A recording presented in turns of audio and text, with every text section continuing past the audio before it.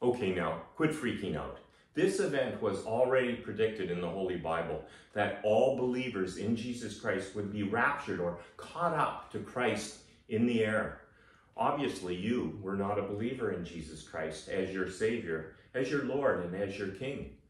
Listen here to where all of us Christians have gone and where, following the upcoming 7-year tribulation, we will be, as Satan, the Antichrist, and the 10 world leaders bring their assault on Jesus in Jerusalem. From the book of Revelation, chapter 17, verse 14.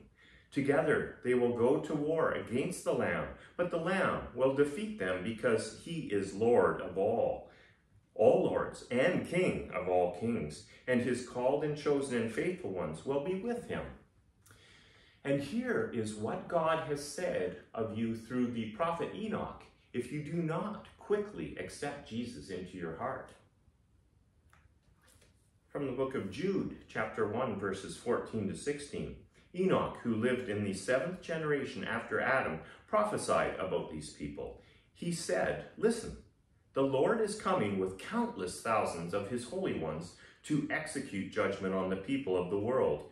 He will convict every person of all the ungodly things they have done, and for all the insults that ungodly sinners have spoken against him. These people are grumblers and complainers, living only to satisfy their desires.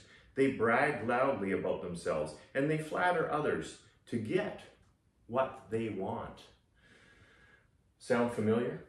But today you can change. Listen to Jesus. From the book of Matthew, chapter 28, verses 18 to 20.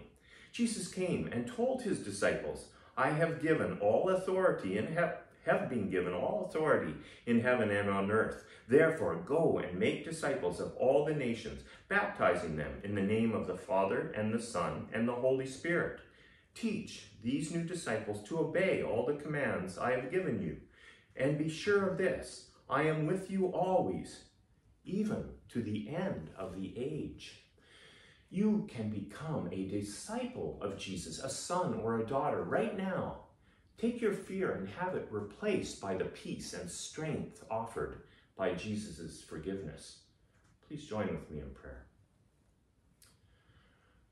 Dear Heavenly Father, thank you for giving me a hope through your Son, Jesus. You have allowed me into your heavenly family without any merit on my part. All the glory goes to you, my holy God. I accept your offer of forgiveness of my sins and now give my life to you, trusting and following you from this moment forwards. Amen. Well, thank you for watching episode number 204 of the ABCs from God, sharing the truth about being Christian. Please help support this channel in reaching the lost, spreading the good news by commenting and sharing today's show.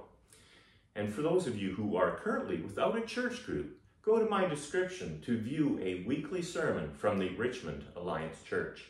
And if you, a confessed sinner, have just come to Jesus Christ, begin your daily habits of private prayer and of reading the Holy Bible. Be part of a Bible-based church and join with my friends and I in sharing God's truths, his ABCs, about being Christian.